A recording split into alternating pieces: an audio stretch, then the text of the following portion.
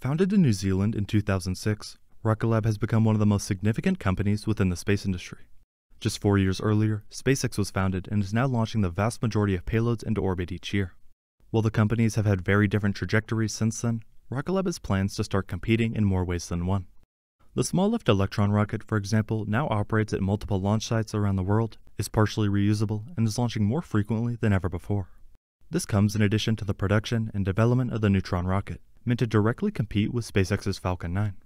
Not to mention Rocket Lab's work outside of launching rockets, with the acquisition of a host of different companies.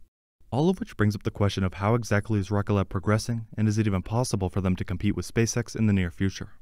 Based on comments from CEO Peter Beck and actual physical developments, it looks like they are very serious about this outlook. Here I'll go more in depth into Rocket Lab's recent progress, their plans for the future, what to expect in the coming years, and more.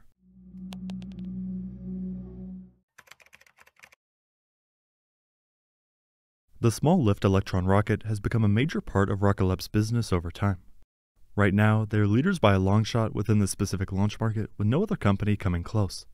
Recently, on March 30th, the company tweeted saying, "After a quick trip to space and a perfect splashdown, Electron is back in the factory. Once again, the stage took re-entry in its stride and the Rutherford engines are in great shape. The next step is to analyze and requalify components to inform our future recovery efforts." This has to do with the company's new recovery method for Electron's booster. If successful, the company will have a very consistent reuse method that will save both money and time, only helping increase launch cadence. While impressive, the Electron rocket by itself doesn't quite compete with SpaceX and the capabilities of the Falcon 9, for example. Rocket Lab's current project, however, is aimed at that exact launch vehicle. Rocket Lab is building a much bigger, reusable launch vehicle called Neutron, and it's targeting a price point near $50 million per launch to challenge SpaceX. We are positioning Neutron to compete directly with the Falcon 9, Rocket Lab Chief Financial Officer Adam Spice said just over a week ago, speaking at a Bank of America event in London. Neutron is Rocket Lab's medium-lift, reusable launch vehicle in development, designed to deliver reliable and cost-effective launch for payloads to low Earth orbit and beyond. With a large 7-meter fairing and a payload lift capacity of 13 tons in a downrange landing configuration, Neutron is designed to be ideal for both constellation deployment and large single spacecraft missions. More specifically, Neutron has a payload capacity ranging from 8 to 15 tons depending on the mission profile. For example, 8 tons to LEO when Neutron returns to the pad, 13 tons when Neutron lands downrange, and 15 tons when expendable. SpaceX advertises a Falcon 9 launch with a $67 million price tag, and Spice says Rocket Lab is aiming to match that on a cost per kilogram basis for satellite customers. That means Neutron is targeting a $50 to $55 million launch service cost, Spice said. He also commented that they expect to reuse the first stage booster 10 to 20 times, in range with the current reuse performance of a Falcon 9 booster. We ultimately expect the margins to be in around the 50% range for Neutron's launches, Spice added.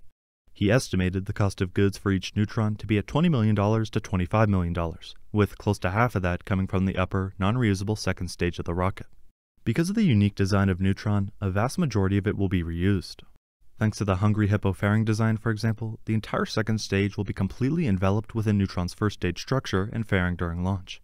This expendable second stage is designed to be the lightest in history to enable high performance for complex satellite deployments.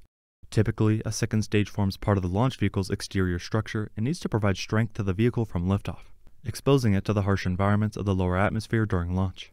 By being housed inside the first stage and Hungry Hippo fairing, the requirement for the second stage to withstand the launch environment is eliminated, and the second stage can be made significantly lighter, enabling higher performance in space. Just one design choice attempting to lower cost and make the rocket even more competitive. It's also important to point out that the development and possible future of Starship could change a lot as well. Rocket Lab's Chief Financial Officer even alluded to the idea of SpaceX pivoting away from Falcon 9 operations. In regard to this, he said, "We don't have any hard data on that, but certainly, if it was to happen, that'd be an incredibly bullish thing for Neutron." While launching rockets is extremely important and a main source of income for both companies, Rocket Lab is trying to become much more than just that. For years, Rocket Lab CEO Peter Beck has talked about making the company vertically integrated, meaning a one-stop shop for the entire space process. In other words, the goal is for Rocket Lab to deliver a comprehensive space solution that spans spacecraft manufacture, satellite subsystems, flight software, ground operations, and launch. While this aspect of their business can be a bit harder to see, if you look closer, it becomes very obvious. Starting years ago in 2020, Rocket Lab closed the transaction to acquire Sinclair Interplanetary, a leading provider of high-quality, flight-proven satellite hardware. The acquisition strengthened the satellite division of Rocket Lab, which produces the Photon spacecraft line. Sinclair interplanetary products soon became key features of Rocket Lab's satellite platforms designed for low Earth orbit, lunar, and interplanetary small satellite missions. At the time, Peter Beck said, "When we talk to small satellite operators across the board, their challenges are clear. They need proven and reliable hardware, and they need the ability to focus on their core business, rather than spending years tied up in hardware development." Rocket Lab and Sinclair Interplanetary are uniquely suited to solve these challenges and make space easy for our customers. Next, in late 2021, Rocket Lab completed the acquisition of Advanced Solutions Incorporated, or ASI, a Colorado-based aerospace engineering firm delivering mission-proven space software, mission simulation and test systems, and guidance, navigation, and control, or GNC solutions.